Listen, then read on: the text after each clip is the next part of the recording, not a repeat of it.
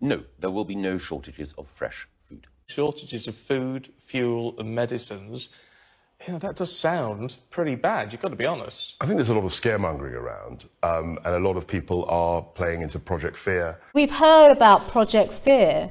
You can boo at that point. We've heard about the food shortages. You know, this week, I think the latest thing was lettuces as well will be in short supply. I mean, how ridiculous is that? The lack of stuff on the supermarket shelves. Abby, tell Peter Bow. I'm sorry, that's not true. There won't be. And if you say... How do you know? If you say at the end... No, sorry, how do you know? Because that's not what is going to... How do you know? Can you see into the future? Yes, I can. Who'll be responsible for this?